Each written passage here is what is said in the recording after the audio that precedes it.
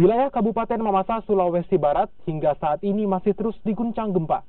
Seperti pada Kamis lalu, wilayah ini secara beruntun diguncang gempa tektonik pada skala 4,7 dan 4,4 skala Richter.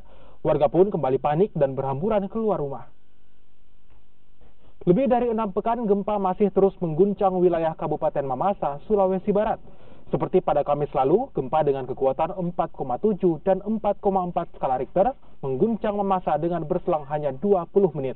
Gempa dengan interval waktu yang sangat singkat ini cukup kuat dirasakan warga, lantaran berpusat hanya sekitar 7 km arah barat Laut Mamasa pada kedalaman 10 km. Kerasnya getaran membuat warga panik dan berhamburan keluar dari bangunan, serta memilih bertahan di tempat terbuka.